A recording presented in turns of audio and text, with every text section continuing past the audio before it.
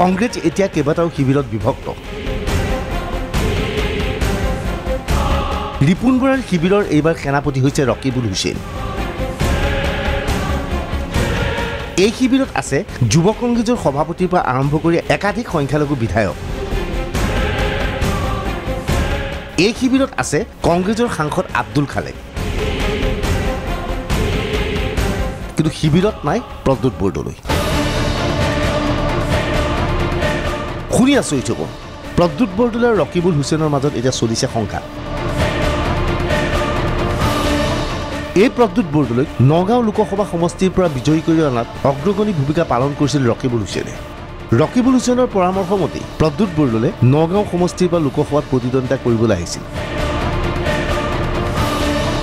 বিগত লোকসভা নিৰ্বাচনত প্ৰদ্যুৎ বৰদলৈক বিজয়ী কৰাৰ স্বাৰ্থত ৰকিবুল হুছেইনে যথেষ্ট পৰিশ্ৰম কৰিছিল কিন্তু এতিয়া সেই ৰকিবুল হুছেইন আৰু প্ৰদ্যুৎ বৰদলৈৰ মাজত চলিছে তীব্ৰ সংঘাত পৰ্যায় এনে পাইছে যে ইজনে সিজনক মাতবোল নকৰা হৈছে আচলতে নগাঁৱত ৰকিবুল হুছেইনৰ বিৰুদ্ধে থকা কংগ্ৰেছী নেতাসকল এতিয়া আগবাঢ়িছে প্ৰদ্যুৎ বৰদলৈৰ কাষত প্ৰদ্যুৎ বৰদলৈ নগাঁৱত উপস্থিত হোৱাৰ লগে লগে ৰকিবুল বিৰোধী শিবিৰ ঘূৰে প্ৰদ্যুৎ বৰদলৈৰ লগে লগে ইয়াতেই ক্ষুণ্ণ হৈ পৰিছে ৰকিবুল হুছেইন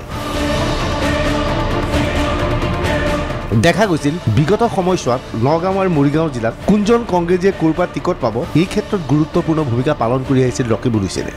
কিন্তু এইবাৰ নগাঁও সমষ্টিৰ পৰা প্ৰদ্যুৎ বৰদলৈ সাংসদ নিৰ্বাচিত হোৱাৰ লগে লগে ৰকিবুল হুছেইনৰ লগতে প্ৰদ্যুৎ বৰদলৈ যে প্ৰাৰ্থী চূড়ান্ত কৰিব সেয়া নিশ্চিত এনে অৱস্থাত দুয়োৰে মাজত সংঘাত হৈছে এই সংঘাত এনে পৰ্যায় পাইছেগৈ যে ৰকিবুল হুছেইন ৰিপুন বৰাৰ ঘনিষ্ঠ হোৱাৰ লগে লগে ৰিপুন বৰাৰ বিৰুদ্ধেও তৎপৰ হৈ পৰিছে প্ৰদ্যুৎ বৰদলৈ প্ৰদ্যুৎ বৰদলৈ শিবিৰৰ নৱ তালুকদাৰে পদত্যাগ কৰিছে সাধাৰণ সম্পাদক পদৰ পৰা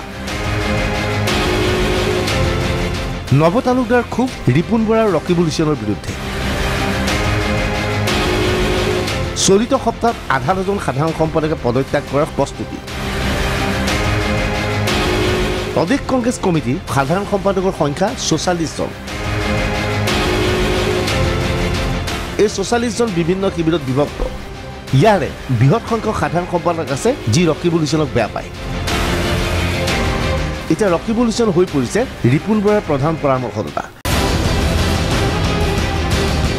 ইয়াতেই ক্ষুণ্ণ এই সাধাৰণ সম্পাদকসকল সোমবাৰে কংগ্ৰেছৰ সাধাৰণ সম্পাদকৰ পদ ত্যাগ কৰি নৱ তালুকদাৰে পদত্যাগ অভিযানৰ পাতনি মেলিলে ইয়াৰ পিছে পিছে আৰু কোনে কোনে পদত্যাগ কৰিব সেই কথা দুই এদিনতে স্পষ্ট হৈ পৰিব দেওবাৰে অনুষ্ঠিত হৈছিল প্ৰদেশ কংগ্ৰেছৰ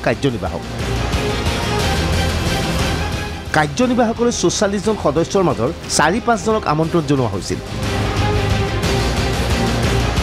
বহু জ্যেষ্ঠ নেতাক আমন্ত্ৰণ জনাইছিল পুৱাৰ ভাগত আমন্ত্ৰণ জনোৱা হৈছিল ইতিমধ্যে কৈফিয়ত জাৰি কৰা উপসভাপতি দ্বিজেন শৰ্মাক ৰাজ্যসভাৰ প্ৰাক্তন সাংসদ দ্বিজেন শৰ্মাক দল বিৰোধী কাৰ্যকলাপত লিপ্ত থকাৰ অভিযোগত কৈফিয়ত তলব কৰা হৈছিল সেই দ্বিজেন শৰ্মাক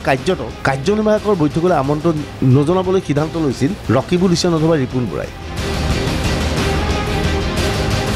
কিন্তু দ্বিজেন শৰ্মাই কাৰ্যনিৰ্বাহক সভালৈ তেওঁৰ অহাৰ আগ্ৰহ প্ৰকাশ কৰি এখন পত্ৰ প্ৰেৰণ কৰে বিৰোধী দলৰ প্ৰতি দেৱব্ৰত শইকীয়ালৈ দেৱব্ৰত শইকীয়াই সেই পত্ৰ প্ৰেৰণ কৰে হৰিশ ৰাৱতলৈ হৰিশ ৰাৱতে ইয়াৰ পিছতে সেই পত্ৰ প্ৰেৰণ কৰে ৰিপুন বৰালৈ যাৰ পৰিণতিত এই সভালৈ দ্বিজেন শৰ্মাক মাতিবলৈ বাধ্য হয় ৰিপুন বৰা ইতিমধ্যে কাৰ্যনিৰ্বাহকৰ সভাত চলা আলোচনাক কেন্দ্ৰ কৰি আৰম্ভ হৈছে আন এক বিতৰ্ক সভাৰ মাজত ৰকিবুল হুছেইনৰ দাবী আজিৰ তাৰিখত নিৰ্বাচন হলে কংগ্ৰেছে ৬২খন আসন পোৱাটো নিশ্চিত ৰকিবুলে এই ক্ষেত্ৰত কাৰ্যনিৰ্বাহকৰ সদস্যৰ হয়ভৰ বিচাৰিলে লগে লগে বলিন কুলিয়ে ক'লে এয়া অসম্ভৱ পিছ মুহূৰ্তত ৰকিবুলৰ উত্তৰ আপোনাক সোধা নাই প্ৰত্যুত্তৰ দিলে বলিন কুলিয়ে আপুনি হয়ভৰ বিচাৰৰ বাবে কৈছো মনে মনে থাকিল ৰকিবুল হুছেইনে কেৱল ৰকিবুল হুছেইনেই নহয় কংগ্ৰেছৰ বহু জ্যেষ্ঠ নেতা নিশ্চিত অহাবাৰ ৰাজ্যত কংগ্ৰেছ আহিব ইতিমধ্যে ৰকিবুল হুছেইনে এখন তালিকা প্ৰস্তুত কৰি পেলাইছে সেই তালিকাত ৬২খন আসন কংগ্ৰেছে পুনৰ ঘূৰাই পোৱাটো নিশ্চিত বুলি দাবী কৰা হৈছে। ইয়াৰ বাবে অৱশ্যে কোনো সমষ্টিত পাৰ্টি সলনি কৰাৰ কথাও কৈছে ৰকিবুল হুছেইনে। ৰকিবুল হুছেইনৰ পৰামৰ্শ নাওবৈচা সমষ্টিৰ পৰা এইবাৰ প্ৰাৰ্থী হিচাপে থিয় কৰাব লাগে ৰিপুণ বৰাক, আনহাতে বিপুৰীয়াৰ ভূপেন বৰাক টিকট দিব লাগে গহপুৰত। ৰকিবুল হুছেইনৰ এনে পৰামৰ্শক লৈ সৰব আলোচনা চলিছে প্ৰদেশ কংগ্ৰেছৰ ভিতৰত। Bureau' report DY365।